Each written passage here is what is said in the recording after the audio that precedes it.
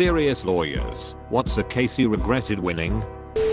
I'm a work comp attorney, now represent injured people, but used to work on other side insurance defense. There was an applicant with a serious injury, fell off a ladder, busted back with fusion, shoulder duct, years of treatment, internal issues, psych issues, really just ducked up, 50% plus permanent disability. We were 5 years in and finally getting to settlement time. If we bought out his future medical, settlement pretty far into 6 figures. This guy was the sole provider for wife and 2 kids. Then we found out he had a aggressive brain cancer. Expected only couple years to live, at best.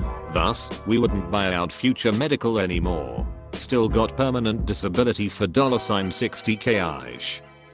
But can't give medical buyout, based on 25 plus year life expectancy anymore. I felt terrible for the guy and his family. Me and the adjuster tried to get insurance to agree to some sort of amount like 5-year buyout, but the bean counters said hell no. The attorney knew it wasn't me making the decision. Even though he worked on that guy's file for 5 plus years, he decided to take $0 in fees. I have so much respect for that attorney turning down $10K plus in fees to help his client in a very shitty situation. I do family law, and I represented a father who had lost most of his custody from heroin use and imprisonment as a result. He came to me saying he was clean and doing good and had his life together, and it checked out. He had been clean for almost 9 months, not counting jail time, and seemed sincere in wanting to resume a full relationship with his son. The other side fought viciously to keep him at extremely little custody and supervised at that, but we prevailed and got an order restoring fairly frequent unsupervised partial custody. Not long afterwards, only about 3 months after the case, he was back doing heroin, sold most of his furniture, and for me the most soul crushing is that he set up a fake GoFundMe stuff for his child's cancer. His child didn't have cancer and has never had cancer, so you know where that money was going. I withdrew my appearance at this point, so I don't know what happened afterwards, but I imagine and hope his custody was taken away. Basically, the net result of winning that case was that the poor boy had to witness his father relapse on heroin and was exploited for money. Worst case I ever won. I work in medical malpractice defense. Once I had an obstetrician gynecologist who burned a patient during a procedure. When I met with the doctor, he lied to me throughout the representation over 16 months, saying he had no idea how it happened. There is a doctrine in law called res ipsa, meaning absent some sort of negligence, this accident could not have occurred. Woman came in without a burn, and after the procedure, the woman left with a burn. There's no way this doctor didn't know what had happened. The area of the burn was where he was operating on. It wasn't until I brought up settlement, because this was not a case we could win, did he say, oh maybe I do know what happened. We ultimately settled that case, which is considered a favorable outcome considering the potential high monetary verdict. Sometimes I think this doctor really ought to have lost that case and their license. Guy lost his wife and children in a car accident. He wanted to exercise to get his emotions and mental health back in check. Doctor wrote him recommendations for exercise equipment, ball, chin-up bar, nothing crazy, and he submitted the expenses for same to his insurer. Client, insurer adjuster, wanted this for tooth and nail, because exercise equipment was only covered for physical rehab, and he was not physically injured. I do not practice in this area anymore. I wouldn't say I regret this so much as to this day it amazes me. As a first year associate, I was given a terrible pie case where my client received a flu shot and thereafter felt pain in his shoulder. He went to another doctor who performed an MRI and determined he had a torn rotator cuff, which was undoubtedly not related. My job was to allege the flu shot caused the rotator cuff tear. Our ortho actually correlated the two, which is the more regrettable position, and the case paid out. Being the bottom of the totem pole, I had no choice but to take the case, which was handed down by a partner. But at the same time, just overwhelmingly made me feel like the worst stereotyped attorney and just hated having to walk into court on it and feel my reputation being destroyed. Settled a personal injury case for a guy, and he was set to get about $5,000. He was in jail. I held the money for a couple months, and when he got out he came by to get the money without delay. The next day the cops came around and asked if I knew him. I explained that I did. I was told he died that night of an overdose and the only thing found on him was my card, some drugs he had not yet used, and a needle. Eviction law. Basically every other case. Even the assholes. It's not rewarding to put people out on the curb. Ever. As a personal injury attorney, I've seen a few clients win the blue collar lotto, or getting more money than they reasonably know how to deal with. I do my best to educate them, but my job is to try and maximize their recovery, not teach them finance. I have definitely contributed to a few drug habits. I do juvenile work, criminal law and family law.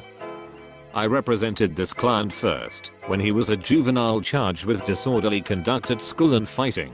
Then when he became an adult it was for simple things like possession of marijuana. As he got older, it became easier and easier to figure out what part of his life hasn't gone as well as it could, and I tried to counsel him and push him to better himself. He got his JED, he started going to NAP, he started classes at a community college, and found a part-time job. On the night of his 21st birthday, he was charged with a DWI. Of course I'll take care of that too.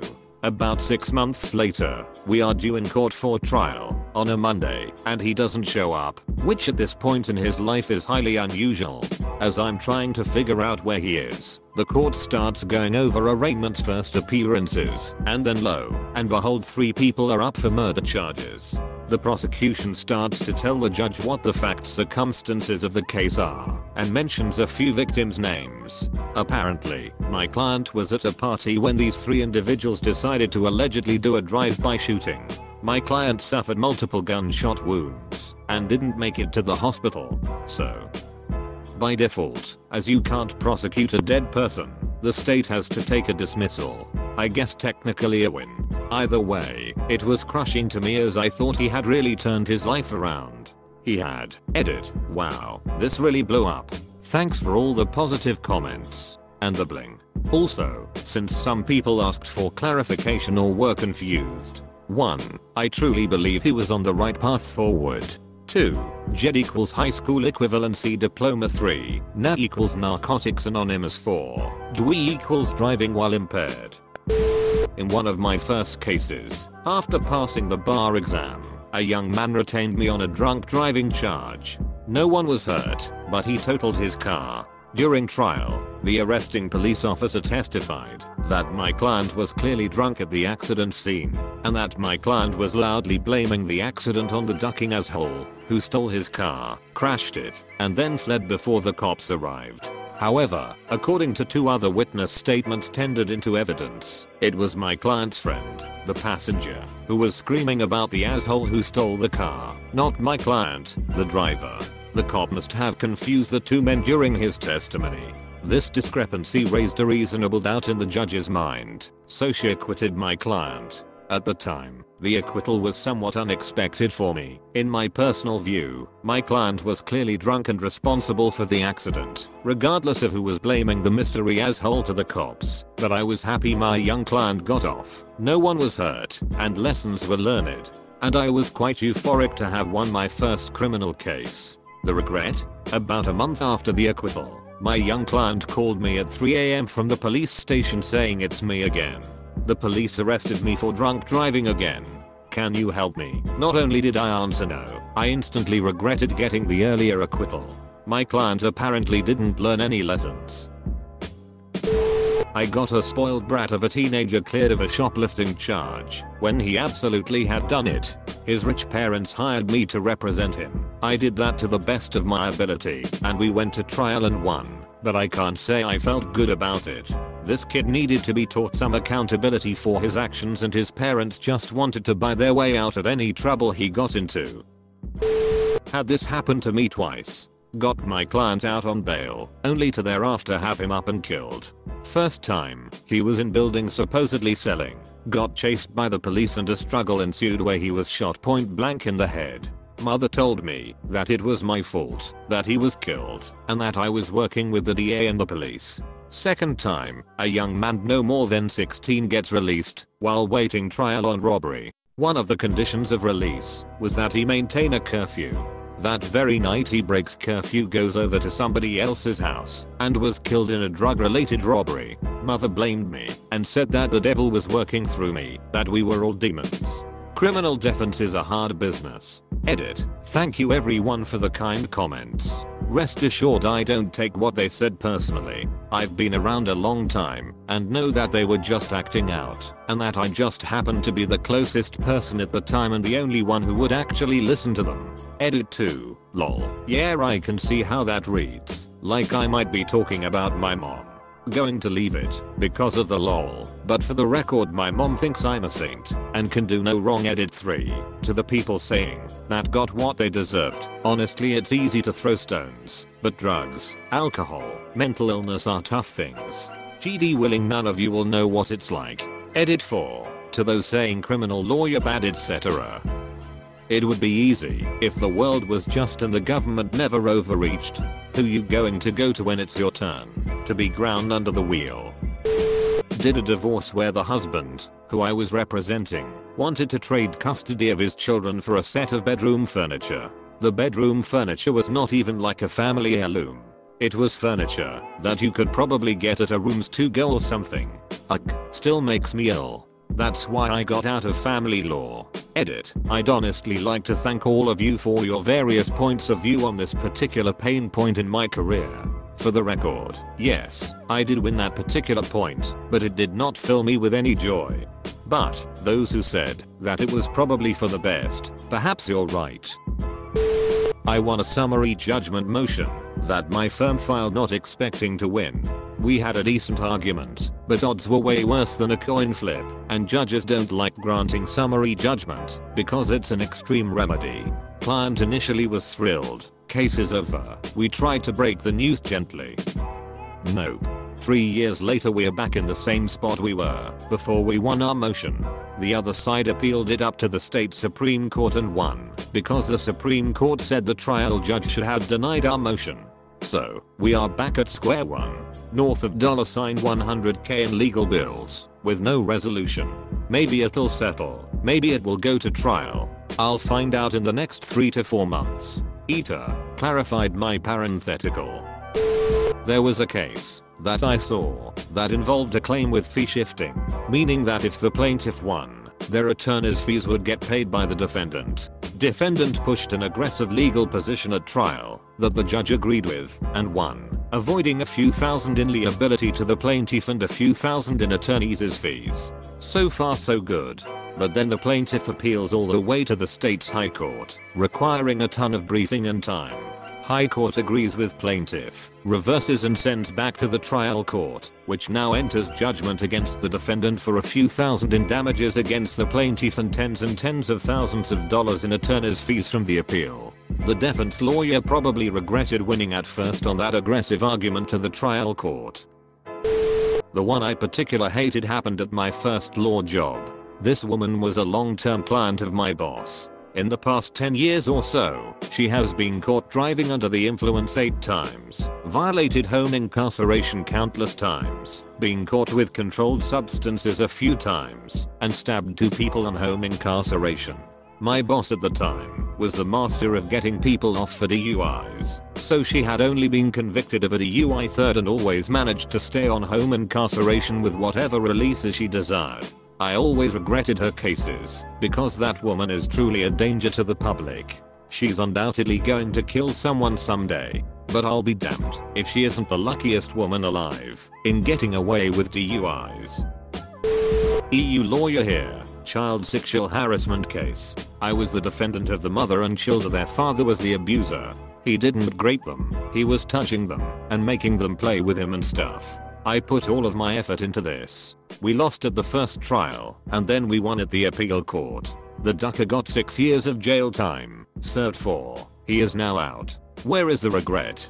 She is together with him today. Her children are 13 and 10, and they are fully aware of what has happened. I regret, because I had kinda seen it coming. When she started suspecting the harassment, she didn't do much. Still maintained her afternoon work shift, while she had a choice to work mornings, and left him alone with the children for hours. She moved out of the house 4 months after her first suspicions from the harassment. During the trial, she often wept and needed psychological support because she felt responsible for destroying the family. I'm fully aware that a mother's victimization can happen. I cannot forgive that after almost 7 years, 3 years battling it cost and 4 years jail time, she is today with him. Makes me wanna vomit and burn every cent I earned from this case. Little late to the party, but I've got one I still think about a lot. Worked in criminal defense, represented a guy in a DUI. He had priors, so another convocation meant time, loss of license, problems. Long story short, he was pulled over by police after they followed him leaving a bar. At trial I elicited admissions from the arresting officer that during the 2.5 miles he followed him for, he did not observe a single moving violation, no speeding, erratic driving, driving over the lines, blowing stop signs, running red lights, didn't even stop suddenly at red lights. Also got the DRE officer to testify that the accused only spoke Spanish and they couldn't get an interpreter officer to the roadside to explain the field sobriety exercises, which the officers documented the accused refused to perform. Jury came back in 15 minutes. Guy was extremely grateful and his lovely family was very gracious in thanking me and our office. Feel good about the whole thing. Couple months later I'm in county to meet with a client and I see him in one of the pods. Find out sometime after the trial he violently sexually assaulted his 8-year-old stepdaughter. Think about that one a lot. Family law is a little different in that you never really win per se. You may get more favorable rulings or better terms, but unless the opposing party did something illegal or mind-bogglingly stupid, it's never a decisive win really. Although I did have a case where my client fought really hard for the dog and then ended up turning him over to a shelter, ducking as whole. The ex-wife received an anonymous tip and was able to get him back quickly.